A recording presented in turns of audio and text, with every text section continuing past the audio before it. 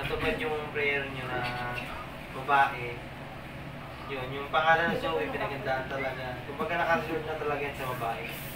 So, yun po, congrats sa inyo. So, congrats po ulit. Tapos, congrats sa inyo. Tapos, andito lang din ulit ako, Tito. Bilang pinsan. Dito lang si Kuya Jomar nila. Bilang panganay sa lahat. Kami na grinant ng Panginoon yung wish niya na baby girl na.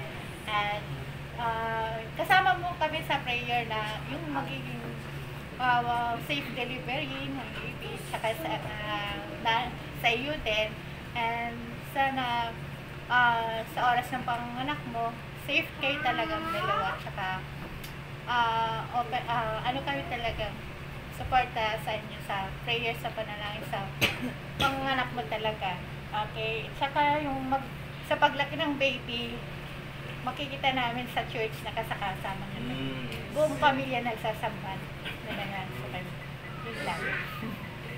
Yay! Ay, tayo sa vlogger. Ikaw ano sunod eh. Ako na mag-vlog siya. Yung pangarap nyo, may baby na kayo, nakakaingit. Gagawa na yan. Oy, dapat, kung may nabuntis, dapat may nabuntis. Wala na. May asin pa yan, mamaya ayusin mo. Sana, prayers namin na sana pagpanganak mo, ayos yung gabayan sa Panginoon pagpanganak mo. Tapos, nasabi naman nila lahat yung kasi kapag parehas ng misis, pinagudla. Excited kami makita yung baby. Oo. Next! Tingin ka. Ako talaga totoo. Maraming salamat at naging okay naman kami dalawa. Tapos salamat sa Panginoon mula sa umpisa, sama-sama tayo. Talagang kayo talaga tinatahalo ng Panginoon. Salamat na niloob ng Panginoon na kayo makasama dahil bagay talaga kayo. Tapos mabait si Ron, mabait si Kim. Tulad niya, si Sak, pinanganak ng maayos, tapos ganoon din yung baby dapat. At loobin ng Panginoon na huwag kang mahirapan.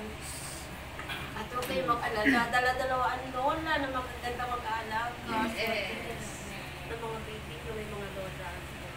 At sana, Panginoon, ako din. Bata kami ng pressure. Gusto ko rin ng ganyan. Basta, Prayer mo rin yan. pray lang talaga na. Magkaroon.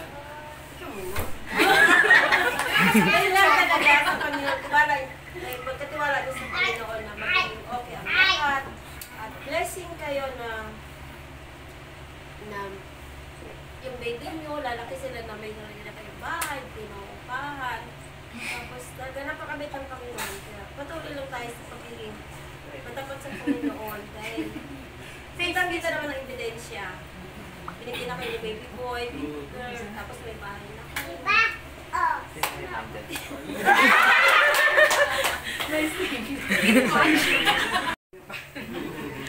Okay, nagpapasalamat din ako sa Panginoon dahil binigay niya yung prayer nila na magkaroon ng baby girl. Ayan, congrats. Saka, pray mo naman ang lahat na magiging maayos. Yung delivery, kahit alam namin na cesarean, lumabas yung bata at pati si Jane ay maging malusog silang palinas kasi alam naman natin yung panganganak talagang risk yun. Pero sa gabay ng Panginoon at sa pamilya, magiging congrats. At pag-pray din namin na ibigay ng Panginoon yung mga pangangailangan. Panganak at saka pag nakalabas na rin. Yan, yung pinakamagaling. Sabi naman, may halos lahat na yan. Halos na ba? Bilang parents, unang congratulations sa inyong dalawa. Kayo ng joke. Naging inspiration din yan sa iba. Sa wish ko lang daw. Kapag yung pananampalataya mo nandun, bigay din ng Panginoon yung babaeng anak. So yan, bigyan din. At blessing din para sa amin na lalo na sa inyo, mga parents na responsible parents.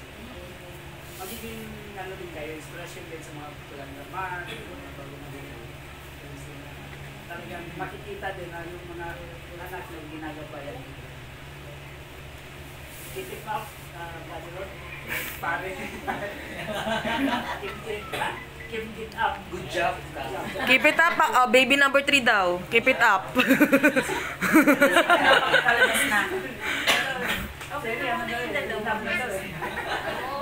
Kasi brother, hindi na nag-discipleship, gawa na lang. Alam mo yung pala yan.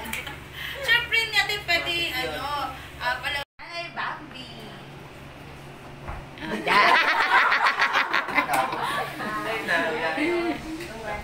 Congrats sa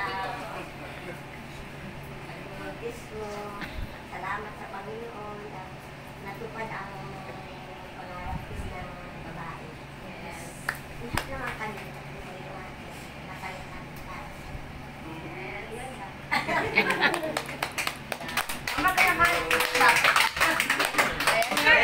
Wala nang masasaya sa nanay na nakita yung anak na ay nanay na dead for the second time around. Yan. Kaya, ito si Aunt Cherry. Congrats, Jing at Ron. Nagpapasalamat ako nagkaroon ka nagkaroon kayo ng babae. Dalawa ng dalawa namin.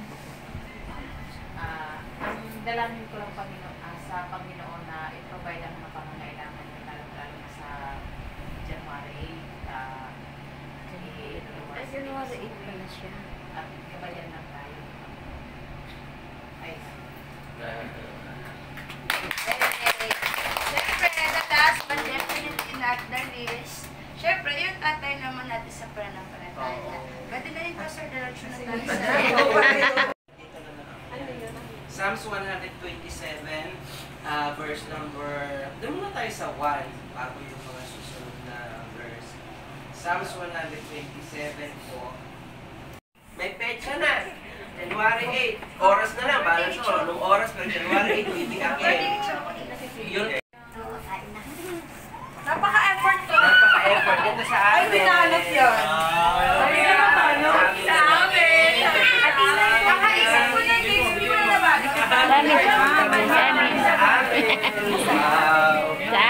Pero ang ganda pag pinuksan ni Sir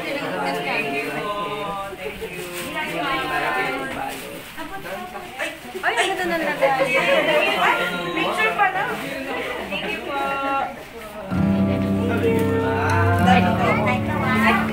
Thank you na.